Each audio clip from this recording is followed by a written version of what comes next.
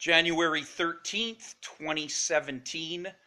We are here analyzing the Winnipeg Jets in Arizona facing the Coyotes. It is 4-1 for Arizona after two periods. Tyler, what is your opinion? Why are the Jets so far behind? Well, when, taking a look at this game and the previous games, it would be easy to realize that there's nothing stopping the puck when the other team shoots it. Now, do you agree with me that Hutchinson is better than Hellebuck? Has he made a difference in this game, do you think? I do think he is better than Hellebuck, but I don't think we should all be excited about Hutchinson. I don't think if you want to compare them two personally, yeah, he is. So you wouldn't be satisfied if Hutchinson became the starter and they just got rid of Hellebuck. I would think both goalies need to go, personally. Yeah, they both need to go. Yeah. Now, what do you think about bringing Comrie up from the Moose? No, I don't think he's cutting it. A couple weeks ago, I was at a Moose game, and Comrie let in, well, a couple bad goals, actually. So out of three, two of them were under what it's supposed to be. Yeah. And it's funny, though, how Hellebuck, some games, can, get a shutout. Yeah, I don't know. It's like he takes some pills or something. I don't know. He's really just good. Yeah. He's like, really, he's like... and then I think that puts it in the mind of Maurice that, wow, we've got a goaltender, and the whole head office, they're walking around with an extra bounce in their step, thinking, yeah, see, we got a goalie. But I don't know, did he take a steroid pill before that game? Did he get his paycheck? Is that why Hellebuck played well that game? And then, see, if you're a professional hockey player, okay, you need consistency. You need to go out there every game and play the same way every game. With Hellebuck, he gets a shutout, Calgary 2-0, and then the next game lets Montreal walk all over us, and now this game looks like we're losing this one too. Yeah, and it's all because of him. There's no you never know he sucks more than he's good. Right. You know, if you go on NHL Game Center and you check and you see Hellebuck starting the game, you know that what's gonna result from that. Well, you don't know what to expect. You can never say, well, I think the Jets are gonna beat Colorado, which in this season, 16-17 season, Colorado sucks bad.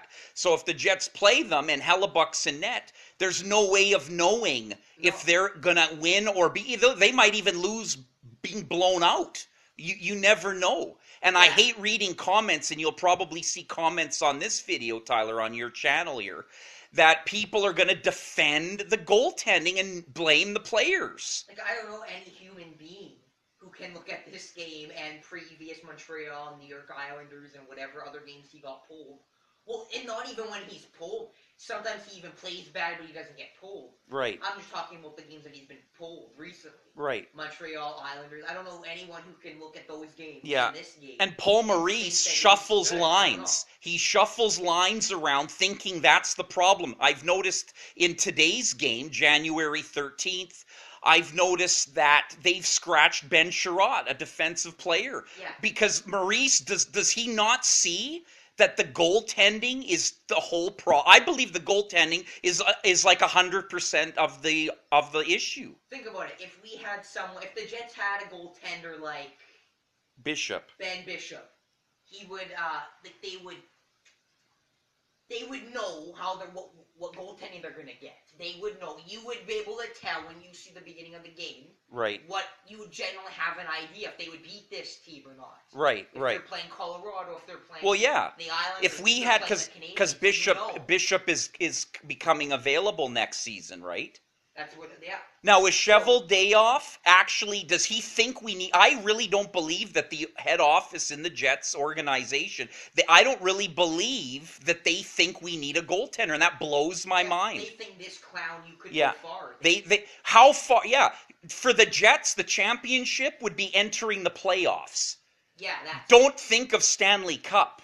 That would never happen with Hellebuck or Hutchinson. Never. That's like asking a plant. Hutchinson is a tad better than Hellebuck, but you're not looking at Stanley Cup quality goaltending. I wouldn't even say really playoffs. He would just have a better record. Now, is there any other part of the Jets that you think could use some work, or are we going to blame it all on the goaltending? Because I know there's going to be people that are going to blame other aspects on other issues.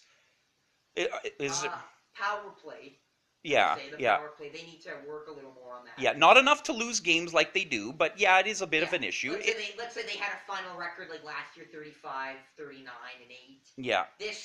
With good goaltending, they would probably be like 46. And it would be nice if they hit the net more often from the blue line. When they do those slappers, they're always high or wide, or like, what's up with that? Like, I believe that's a big, when you're down, you're always chasing games, and then you get a shot and it's always off the net. It's always wide. But like, who knows if that's wide, though, right? They're not exactly feeling the best, like, in the mood to play. Yeah. They are playing catch Yeah, up. when you're playing catch up, yeah.